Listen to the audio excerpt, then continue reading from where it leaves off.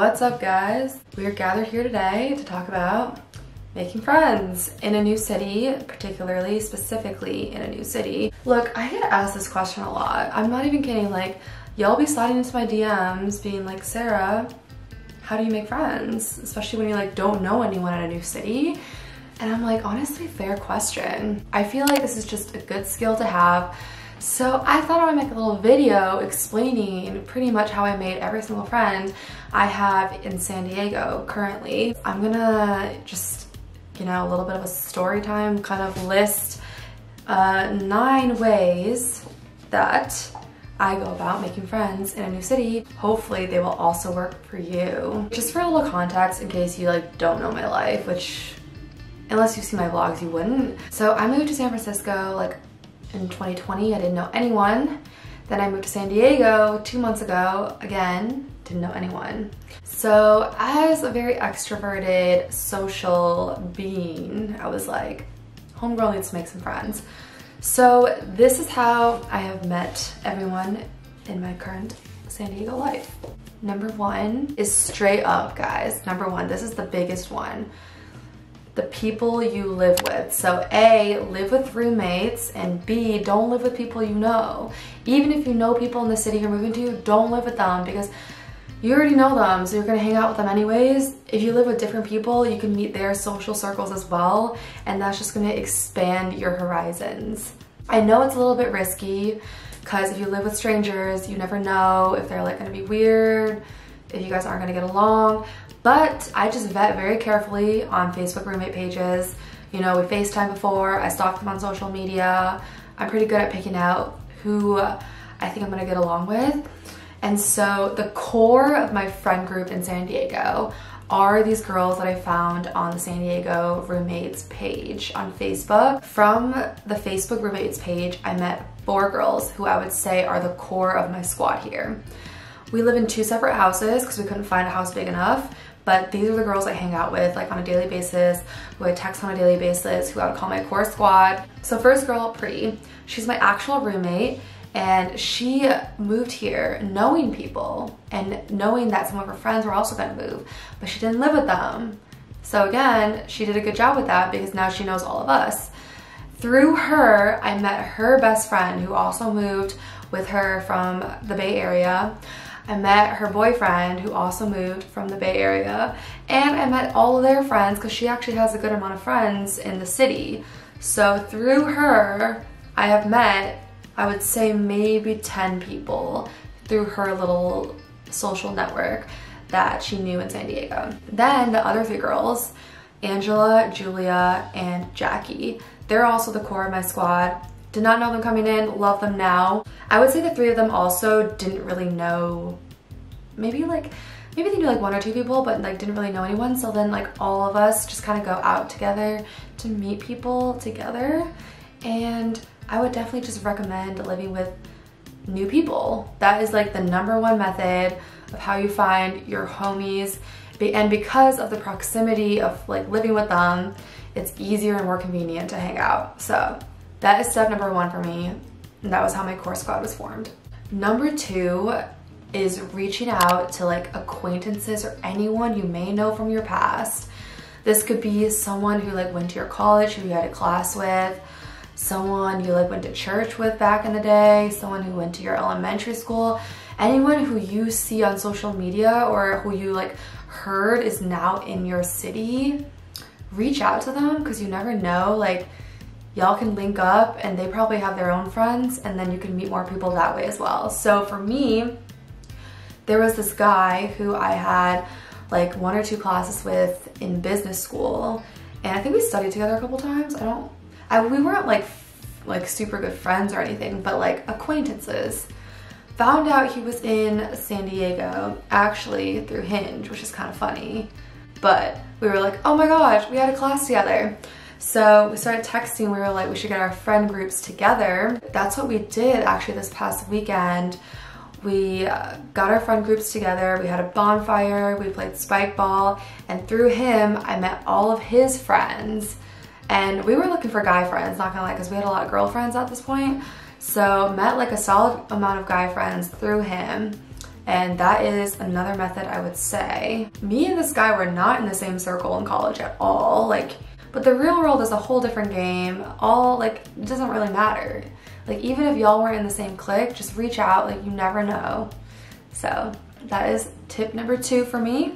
Number 3, if you like have any friends who are visiting and maybe they're visiting other friends or whatever, meet up with them, hang out with them. Basically always say yes to every social situation unless it's dangerous or peer pressure, or you know what I mean. Just say yes. When you're invited to social situations, say yes. So basically my friend Angela, she has a friend from college who, again, I don't even know if they were like that close. She hasn't seen him in like years, but he was visiting town yesterday, literally yesterday.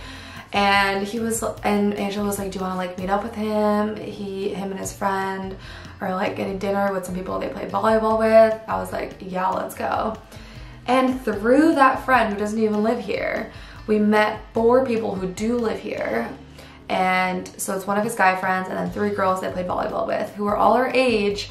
And we had dinner with them, we went out with them, and now we're friends and we get their numbers. Oh, that's a big thing. Make sure you get their numbers or like have some way of contacting them after you meet them. Otherwise, it's like if you don't end up following up, then it's like it's just gonna die out. You kind of have to like be consistent, like text them, follow up, make plans, okay? Don't be ashamed to do that. You have to keep following up or they're just gonna like fall by the wayside. So we like to get people's numbers when we meet them. We like to follow them on Instagram, make group chats. Just keep it going, make plans when you're hanging out with them. Like, oh, let's play volleyball next Thursday, you know? Like, just keep it going. It's just building that rapport and like making sure you have plans set in stone. Just meet up with everyone you know, say yes to every social situation. Don't be lazy, okay? Don't be lazy. Method number 4 is joining sports. And now you do not have to be good at sports. We're talking IM sports, we're talking pickup sports, we're talking random leagues.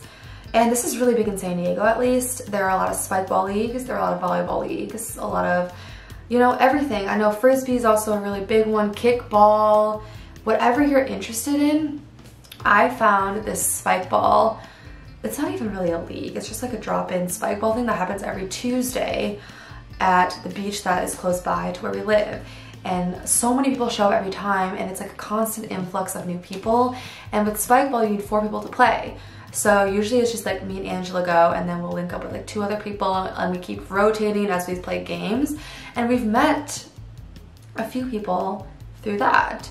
Like we were talking to like the founders of this whatever club, and then after the spike ball goes down, there's always like a Taco Tuesday thing that they organize, and so we like meet people and we eat food with them after. So join those leagues, get active. That's a great way to meet people because you're like also doing a shared activity, which is a good way to bond. Number 5 is this app/website. It's called Meetup, and you just basically like input your city or whatever, and you can find different events that are going on specifically for the purpose of meeting people. So that's actually how I found the spike ball thing, to be honest. I looked up spike ball on the Meetup and it popped up, but they also have like, sometimes they'll have like mixers for like young professionals. Honestly, I haven't gone to any of them. The only thing I've gone to is the spike ball thing, but I know that like these are actual legit events. So just like look up any events that you're interested in and just attend it. Like, what's the worst that can happen? Let's be honest. What is the worst that can happen? And if you don't want to go by yourself, go with like your roommate, you know? They probably have like hiking groups, running groups as well.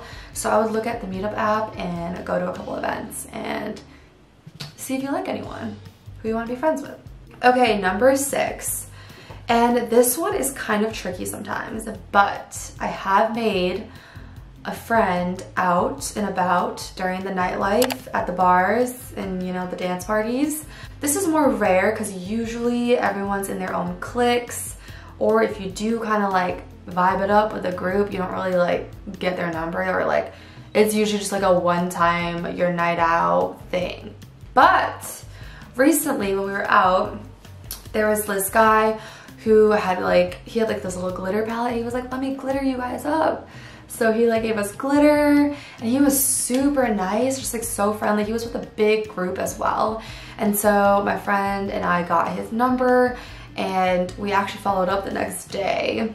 And so we ended up being able to like go to his place, go to his hot tub, and yeah, he's just like another friend that we have made just by meeting him out and about and following up with him. And also has a lot of connections. We have yet to meet his friends, but we'll make that happen soon. And through that, we'll make even more friends. You guys kinda, you saw what I'm stepped on? Okay, number 7, and this has actually been a big one, is Bumble BFF. I have not personally used this, but the like 2 of the girls who are in my roommate group are very active on Bumble BFF, and we've met some of our super good friends through Bumble BFF. Like our friend Jessie, our friend Mia, we met them through Bumble BFF, and we just like invited them to a picnic one time, invited Mia to go out with us one time, and now like Mia especially is like pretty much part of the core squad now. So definitely give Bumble BFF a try. I don't have personal experience with this, so I don't know exactly how it works, but there are definitely good options out there, especially girls who are like new to the city and looking for friends. Number 8 is actually work peeps. So I know a lot of us are remote now, but chances are there's at least like one other person who works for your company who lives in the same city as you. For me, there was this girl, Brooke, who also moved to San Diego from the Bay Area who worked at my company. And she's like my age, so we met up to get tacos, and she actually lives super close to me. So yeah, I leveraged my work network, and now Brooke and I sometimes hang out. She's all like, yeah, we should get sushi sometime. So leverage your work network as well. Sometimes I forget about that because, I don't know, it's like you work all day with these people and you kind of forget you can also like hang out with them sometimes. And let's be real, like y'all were all hired at the same company for a reason, probably because of the culture fit, so you probably will get along, hopefully. Number 9, if you live in an apartment or some sort of a complex or a house or whatever, make friends with your neighbors. I don't know how many people I talk to, they're like, I don't even know who my neighbors are. Well, why don't you know who they are? Basically, and this is very clever. Props to, not me, props to the neighbors for doing this. We live in a kind of condo complex thing that has 8 units. It just so happens to all be girls our age. We like that, we love that. So what happened was, one of the girls, they gave us all like cards in our at our door, and it was like, come watch The Bachelorette with us and like meet everybody. And because of that, we were able to make friends with some of the girls in the units who live right next to us, and now we watch Bachelorette with them every week, and they're super cool. We text them, we make plans with them. So yeah, if you like never see your neighbors or whatever, send them a card, put a card in their mailbox, invite them over to watch something, or just be like, let's do like a dinner sometime. Honestly, if you don't know your neighbors, it's like 50% your fault for not trying, and I guess 50% their fault for either not wanting to know you or not trying. So at least try, okay? Because also, again, they live right next to you, so that would be a very convenient friendship. Okay, well actually I have one more. This is like, we haven't done this yet, but you could go to church. Now, I'm not religious at all. I did not go to church growing up, but I think it is a great way to meet people. So my friend Angela, she did go to church growing up, and I think I'm gonna go with her one week just to see what the vibe is. And yeah, I think honestly from like my friends who do go to church, I feel like it is a great way to meet people. So if you are religious or interested in that kind of stuff, I would say that is also a good method to meet people. All right, I hope that was helpful. I hope that was interesting. And now you gotta go out there and meet some more people, make some friends. Let me know in the comments what you think about how I went about this. And yeah, go get them, guys. I expect some more friendships to be made. All right, feel free to DM me anything else y'all have questions on, and I will talk to you guys in the next video.